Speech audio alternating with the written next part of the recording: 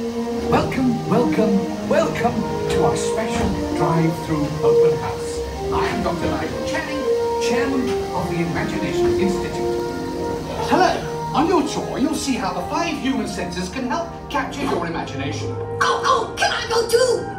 Absolutely not. This is one of our discoveries, the figment of imagination. Yeah, I know all about the senses. There's sight, sound, smell, touch, coochie-coochie-coo, and taste. Tastes like chicken. Can I go, please, please, please? No, I don't want you out of my sight. Out of sight? Okay, come on, everybody. Here we go! Figment, you are not to interfere with the tour. Our first stop is the Sound Lab. We'll begin by testing your hearing with a series of tones. Left ear, right ear. Left, right. What? This is odd. Hello? Hello? Who is this? It's Figment! Figment? I thought I told you not to interfere. But you've got it wrong, Doc. It's not about listening with your ears. It's about listening with your imagination. Now I've completely lost my train of thought. No, you haven't. It's over here. All aboard. Woohoo! Next stop, imagination. For every sound your ears are hearing, 1,000 thoughts can start appearing, and each of us imagines different things. From just a sound, your mind has wings. Continuing now, if I may, in a calm, scientific, figment-free manner, the things we see with our eyes can control the eyes of the imagination. Let's begin by using the eye chart to test your vision. Now, all together, if you would please read line 3 and With F-I-G-M-E-N-T, you can see things differently. Sure, you can see with your eyes, but imagine what you could see if you used your imagination. Follow the bouncing figment. One spark of light can light your fancy. Your mind sees more than what your eyes see. Your sense of sight can make your sense blind.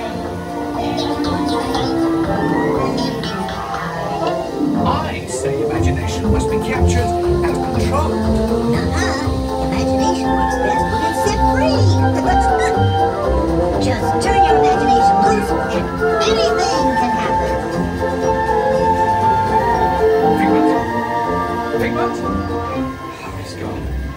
Our research shows that smells often trigger the imagination, especially when pleasant, familiar smells come into play. Come into play?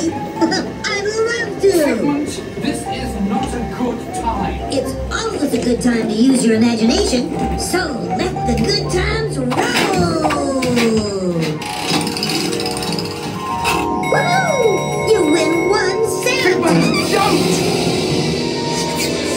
Oh, that really stinks! Of course, Doc. The nose knows. One awful whiff can send you reeling. One lovely sniff can be appealing. Your mind defines what enters through your nose. That's how you tell a skunk is not a rose.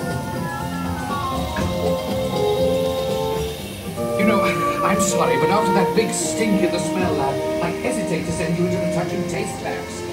Perhaps I should end my open house right here. Great idea. We'll go to my open house instead. It's much more fun.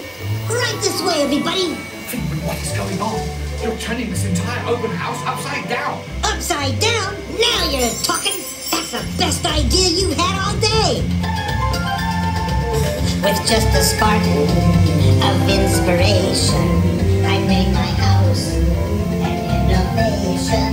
Imagination really clowns around. Things downside up and upside down.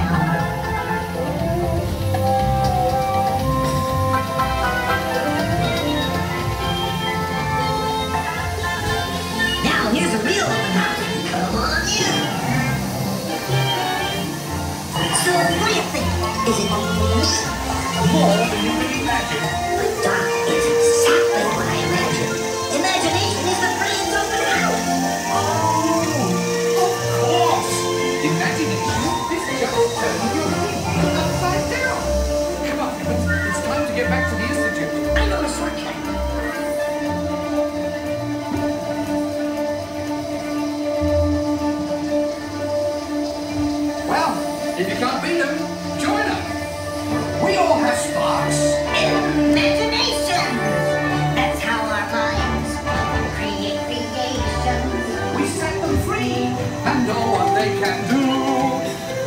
magic sparks from me and you. You see, Doc, I knew you'd get it, because you got a wonderful imagination. I do? Oh, yes. Well, thank you, Figment. And so, as you can plainly see, imagination works the best when it's set free. You said it, Doc. Imagination is a blast.